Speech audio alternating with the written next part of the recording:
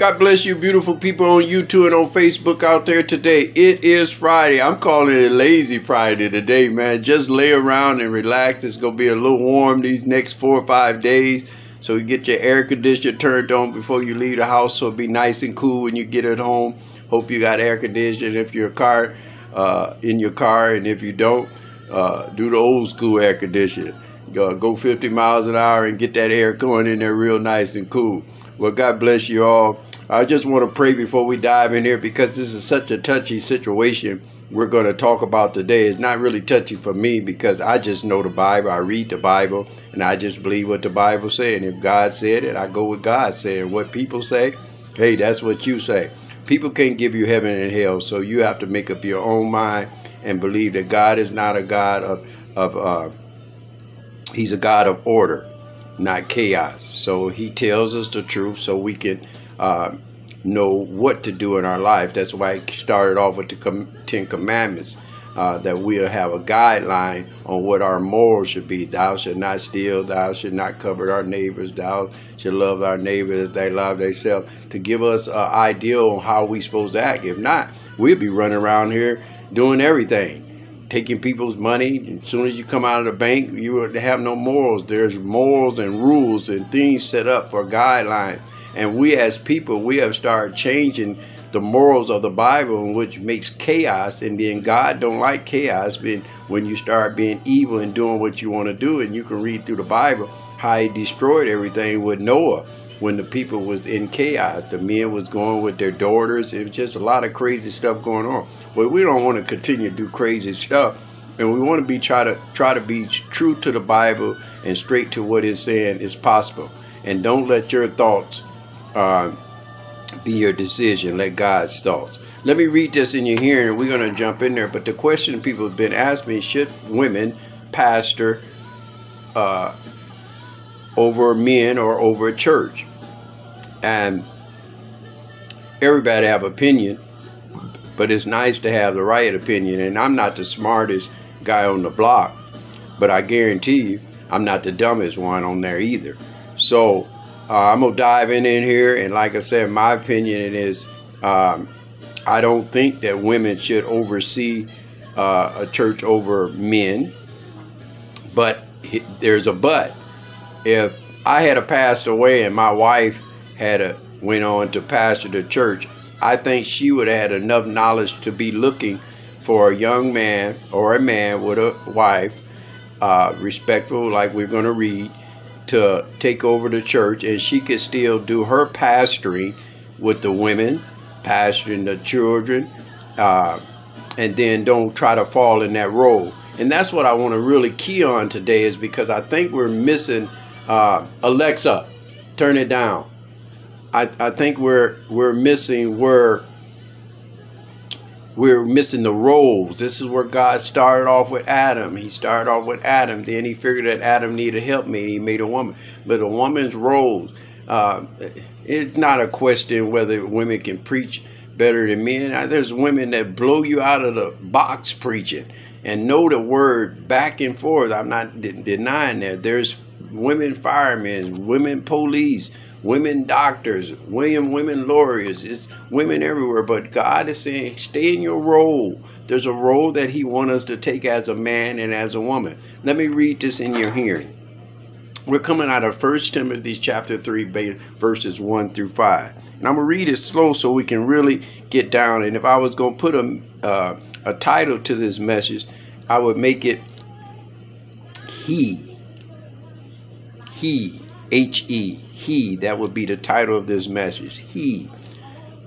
Let me pray. Dear Heavenly Father, we're asking you right now to bless us with this word, and let this not go into ears that's not trying to hear it, and not let it fall on grounds that the weeds choke it out. Let the words be true that I say out of my lips to give to your people. In Jesus' name we pray, amen. Let me read this in your hearing. We're coming out of 1 Timothy chapter 3, verses 1 through 5. This is what it reads. Here is the true worthy saying, whoever aspired to be an overseer desired a noble task. Now the overseer is to be reproach faithful to his wife,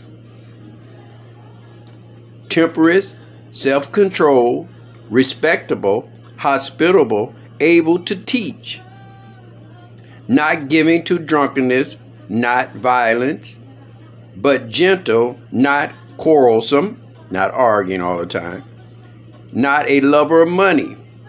He must manage his own family well as he see this is,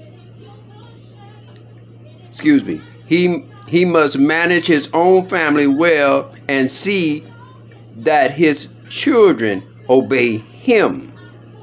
And he must do so in the manner worthy of full respect. If anyone does not know how to manage his own family, how can he take care of God's church?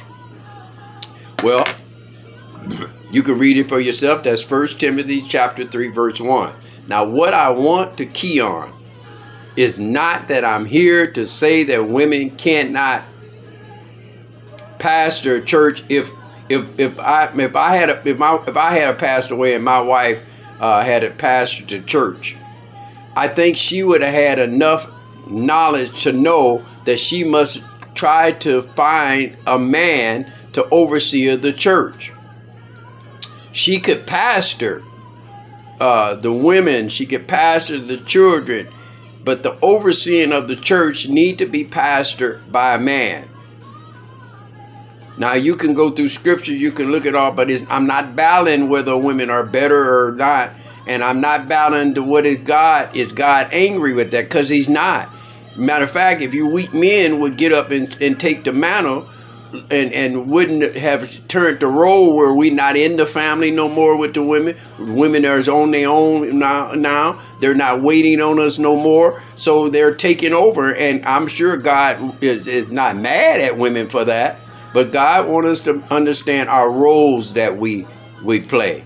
And as a man, I need to take the role as a man. And Paul even said that it takes us back to when Adam and Eve, when he made Adam, so to help to let us know how to govern and run a church. So my answer is, I don't think that God want women to go at this role with an ideal of I can pastor. Ain't no man gonna be telling me I can't. If you're going in it that way, that's the wrong motive. If you have to pastor that church because there's no pastor and they voted you to pastor that church, the church did, then it's something about you, I think, that God is going to use. There was great women that got used in the Bible. God is a changing God. I just go by his word. I stick to his word. And like I say, I think men should oversee a church. I think we all have roles to play.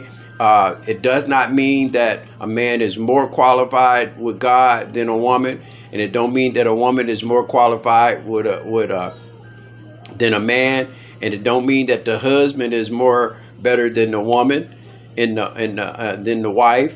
They have roles to play. Once you learn to play your role perfect, then God just look at you as doing a great job as being a person and a human being. So the fight is not whether I'm battling against, I don't think no women should be up on the pulpit. Now, I'm not battling like that. If a woman is up there, bless her, because she's still trying to get people to God. But God's order of it, I'm on that, because I don't want you to take me to the left, because I personally don't care.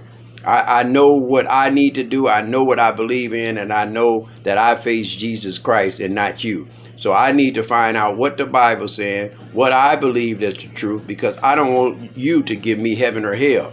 I don't want to go to hell because something I did because you said it. If I go to hell, I want to go to hell because I misinterpret what God is saying and did the wrong thing. Do that make sense?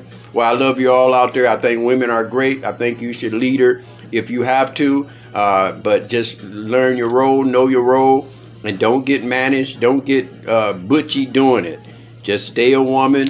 And I thank God I love you just as well as I love man up there. But That's not my call. I'm just saying that what God says, he want a man there. My opinion and what you think is what you think. But he said your thoughts is not my thoughts and your ways is not my ways. So I'm trying to get the right order that God wanted, and God wanted man to be in head of a woman in every era. And I think that means as pastoring too. Do that make sense? I love you out there. I love you men. I love you women. And you overseers, women that's overseers in churches, keep doing the will of God, because you got to face Jesus Christ. And he's going to ask you, what was you doing? If that was wrong or if you was doing it right. I don't know. I haven't died and faced Jesus yet. But God bless you all. Have a good weekend. And remember this. If you see a problem, fix a problem. And I guarantee if you work this Bible like you're supposed to, I'll see you on top. I love you all.